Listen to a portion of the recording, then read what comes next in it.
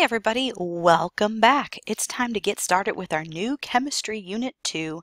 Here is Section 1, Heat, Matter, and Changes in Energy to Matter Notes. Do you have those green notes ready to go? All right, check out this really awesome video clip and then we're going to break it down together. But please don't skip through it, give it a quick watch.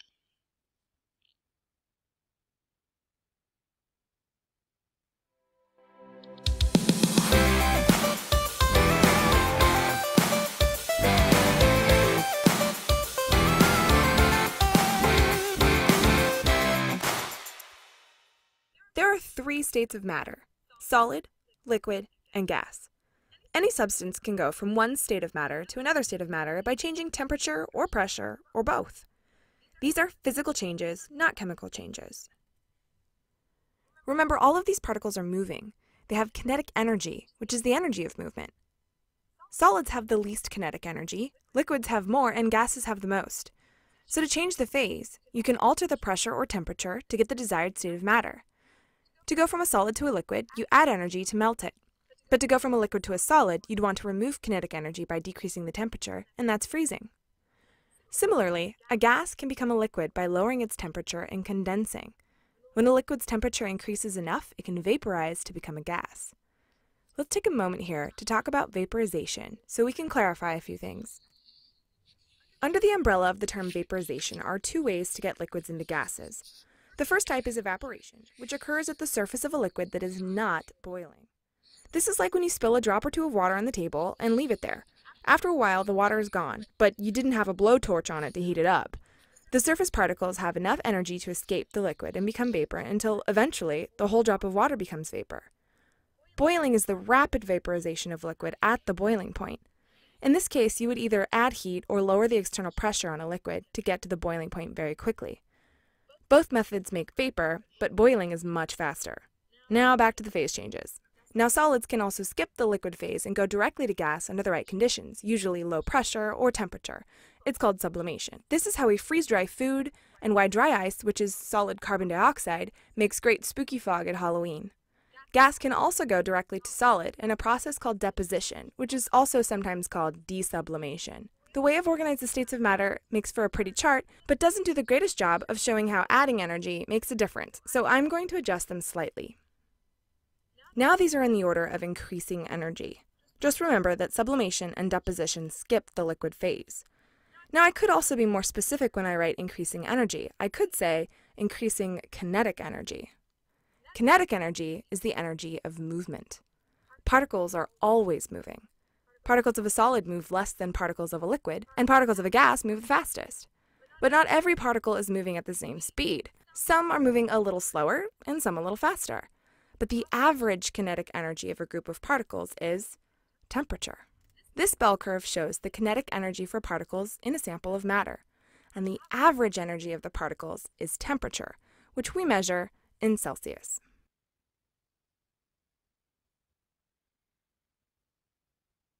The temperature at which a solid becomes a liquid is the melting point.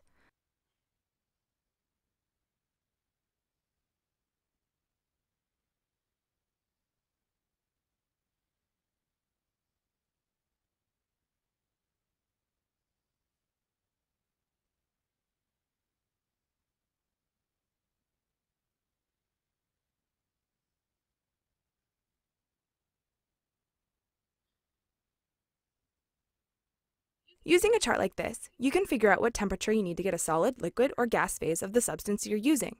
For example, if you're performing a lab that requires liquid oxygen, you need a temperature between the melting point and boiling point, which is where the liquids exist. So the oxygen will have to be cooled to at least negative 183 degrees Celsius, but not as cold as negative 218 degrees Celsius. A container of liquid nitrogen could help us get to those temperatures. Now suppose you want to use bromine in its vapor form. You would need to heat it past its boiling point. Gas or vapor phases are all above the boiling point temperature. Bromine is a liquid at room temperature, so it only needs a little more heat to get it to vaporize. Now let's say you found some mercury and wanted to make it solid. You would have to cool it down to at least negative 39 degrees Celsius, its melting point, to get solid mercury. At room temperature, which is around 23 degrees Celsius, everything that boils below 23 degrees is a gas, so that's neon, oxygen, and chlorine for this chart. Anything where 23 degrees is between the melting and boiling point is a liquid at room temperature. So that's ethanol, mercury, bromine, and water. And lastly, anything that has a melting point higher than room temperature is a solid at room temperature, like sulfur, gold, and copper. Thanks for watching this episode of Teacher's Pet. Don't forget to like and subscribe and follow me on Twitter at SciencePet. All right, so we got a lot of really good information in that video. Did you catch some of the new terminology? Let's start going over it together. So let's talk about heat and matter. Matter, namely the atoms and molecules that make up matter, are affected by heat. Heat has another name.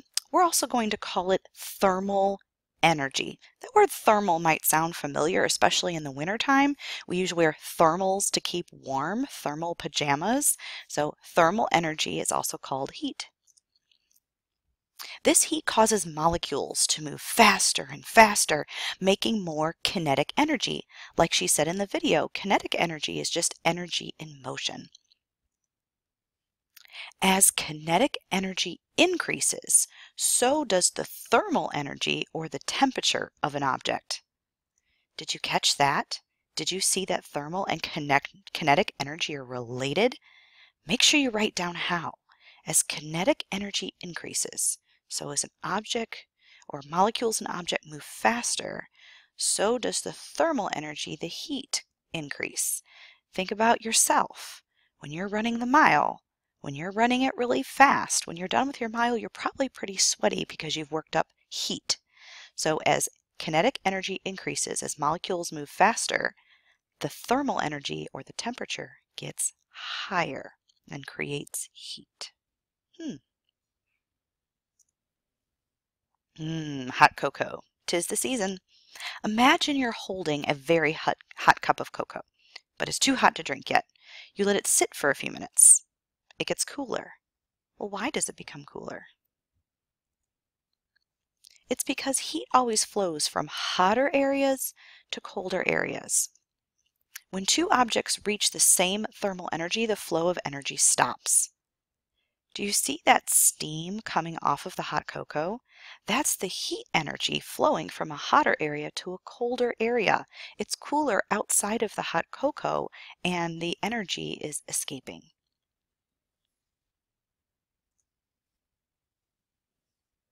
All forms of matter have specific temperatures at which they are in each state, kind of like we saw in the chart just in the video clip.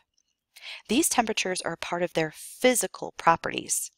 This is really important to remember that matter changing state is a physical change. We are not combining different products to make a new substance. If we melt ice into water, it's still water. It's just hotter or colder water, and you can change it right back again. You can put the glass of water in the freezer and it will turn back into a solid. Matter changing state is a physical change. This is very important to remember. So let's review the states of matter. I know this is something we talked about in 6th grade, so I'm just going to touch upon it briefly, but it's really, really important to know. When matter is in a solid state, the atoms are really close together. Matter in a solid state has a definite shape and a definite volume. Think about an ice cube. It has that definite cube-like shape. And we can even measure its volume by measuring the length, the width, and the height. We have a definite volume. Water is solid when it's in the form of ice. On your notes, there is a box. It says matter in a blank state. Let's start with solid. Make sure you draw a picture of this arrangement of molecules, the matter in a solid state.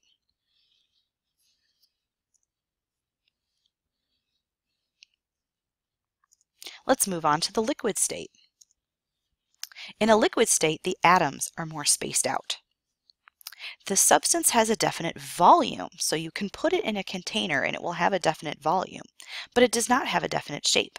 So if I dump that water on the table, it's just going to go all over the table.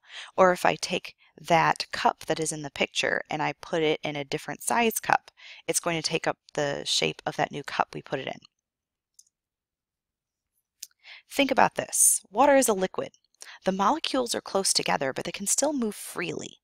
So draw in the box how close the molecules are in the liquid.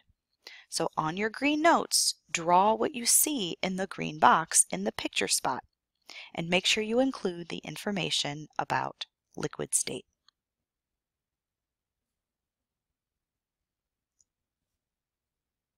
Let's talk about matter in its gas state. When matter is in its gas state, the atoms move freely.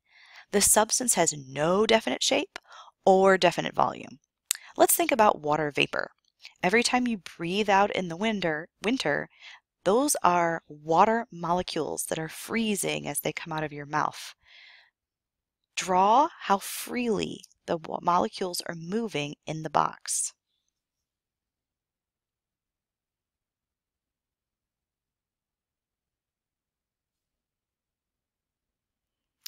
And last but not least, we have a very special fourth state of matter. This fourth state of matter is called plasma. It is a special case of superheated gas. This is what we see in lightning. When lightning strikes, the gas is superheated and it creates plasma. So this is a very rare and a state of matter, but it still exists.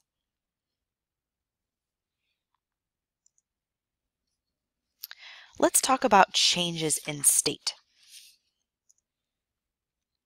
Remember, in a solid, atoms and molecules vibrate in fixed positions. So molecules are always in motion unless you get to absolute zero, and we can talk about that later. But in solids, atoms and molecules almost always vibrate in fixed positions. But if you start adding energy, they're going to vibrate faster and faster, and they're going to shake apart and move freely, changing into a liquid. When you add even more energy, it'll make the molecules move even faster and faster, having the liquid change into a gas. Usually, a change of state is caused by adding or taking away energy in the form of heat, just like we saw in that awesome graphic in the video clip. When you add more energy, you make the molecules move faster, they want to spread apart from each other, and something melts or something evaporates. Or you could go the other way around. You can slow down the molecules and they will come together and form a more solid shape.